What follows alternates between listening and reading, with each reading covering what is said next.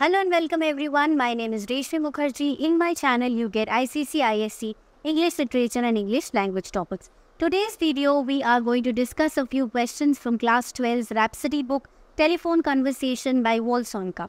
So first, we will start off with logic-based questions. Then we will move on to the multiple choice questions and also few long answer questions. So logic-based questions, and moreover, if you haven't followed the previous videos, the line by line explanation in one video, and the second video on the figures of speech, summary and themes, title as well. Do check my previous videos. This is the last video from this poem. I believe this is going to have you covered from almost all angles. And if you want more such videos, don't forget to like, share and subscribe. And also let me know the topic that you want. As one of you suggested telephone conversation, so I have brought the video for you. And you can prepare from here. So, fill in the blanks. The landlady was inquiring about the skin tone of the speaker because... So, why do you think the lady was inquiring about the skin tone? She was assessing his suitability as a tenant based on his own prejudice, or based on her own prejudices, based on the social construct, you can say, based on the social construct. Your answers can vary. If you have any other answer, you can write to me in the comment section. This is basic preparation because logic-based questions are surely going to come. Moving on to question number 2. Complete the sentence part. The speaker describes himself as West African sepia. Why does he describe himself in that manner? Because it was a detail noted in his passport. You can write that. You can even write that because he thought that would be the best way to describe his skin tone. Next, the third question. The landlady's question about the speaker's skin tone ruined the speaker's initial impression that she was, I showed you the picture now with that cigarette holder and with that lips and with that snob and sophisticated look. The speaker's idea about the landlady was completely disrupted because what he had thought about the landlady, that she was very well-bred, she was sophisticated, but that was not right. Or she was open-minded. Complete the sentence again. The fourth one, the speaker humorously mentions that while his face is dark, his palms and feet are as white as dash. You can say the answer will be peroxide blonde. Exactly the point that was written in your book. So, these are the 4 questions that are the logic-based questions that you can practice from here. Moving on to the next one, we have multiple choice questions from telephone conversation. The first one, let's see if you can solve it correctly. First, check on your own whether the answer is correct that you are suggesting. The speaker on the poem finds the rent too high, too little, beyond his reach, reasonable. So, number 1 is reasonable. The question number 1's answer is reasonable.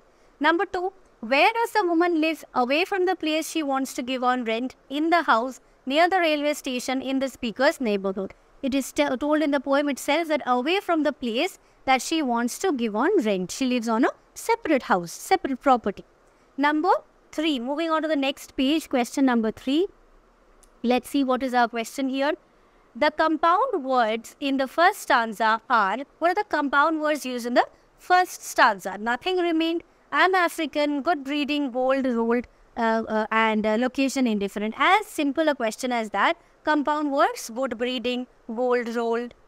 Next, number 4. The speaker feels ashamed by the woman's ill-mannered silence, his own ill-mannered silence, his own color, the questions he is asked. So, you can see that the speaker feels ashamed by the woman's ill-mannered silence. So, he could not understand actually why this ill-mannered silence was prevailing. Moving on to question number 5. Let us see what is there for us in question number 5. In the passport of the speaker, his color is mentioned as brown, red, white, West African sepia. It is West African sepia, right? Answer number D. Sorry, there is a star put over here. So that is your answer. Number 6. The confession that the speaker makes is that he is a white man. No. He is an illiterate person. No. That he is an African. That he actually does not want a house. D is of course wrong. So option number C, that he is an African. Next, moving on to number 7 and 8.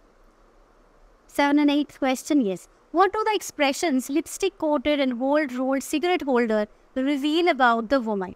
That she is well educated, that she is a chain smoker, that she is fashionable and wealthy, that she is a white person. So this is an emphasis on what? This is an emphasis that she is fashionable and wealthy. She is a sophisticated person.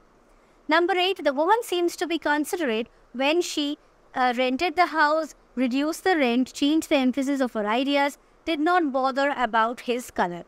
So, she is considerate when she detailed on the emphasis of her ideas and what she is actually questioning. Okay, she did not change. Actually, there is a mistake in the question that she detailed, emphasized her ideas, emphasized the details of her question.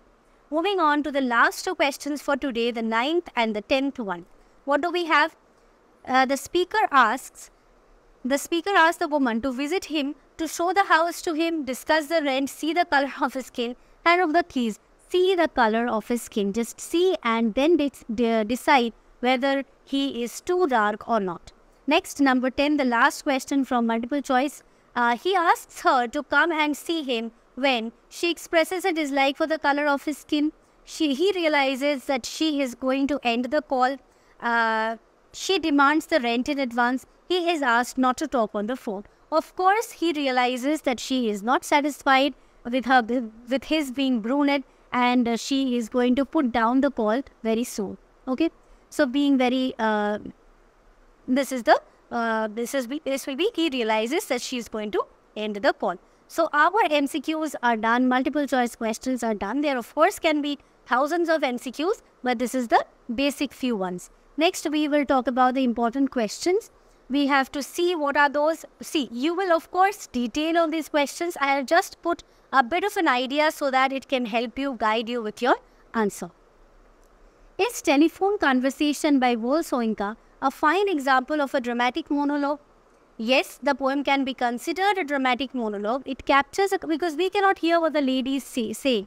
We can only hear what the speaker is telling us. So yes, the poem can be considered a dramatic monologue. It captures a conversation between the speaker and a potential landlady who is English, revealing the speaker's feelings and the landlady's insensitivity.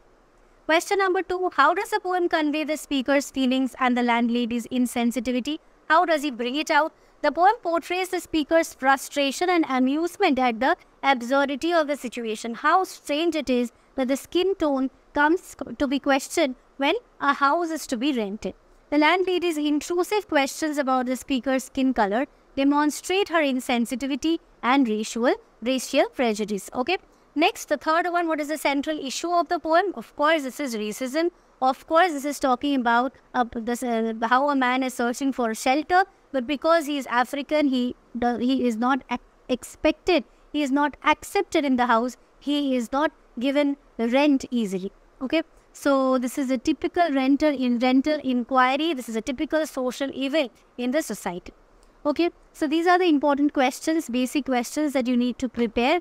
There are more questions, value-based questions as well that can come as questions, because already this is to be introduced in your exam. So thank you so much. If you have liked my video, don't forget to like, share and subscribe so that I can bring more such videos for you that will help you in your exams a little bit. Bye-bye.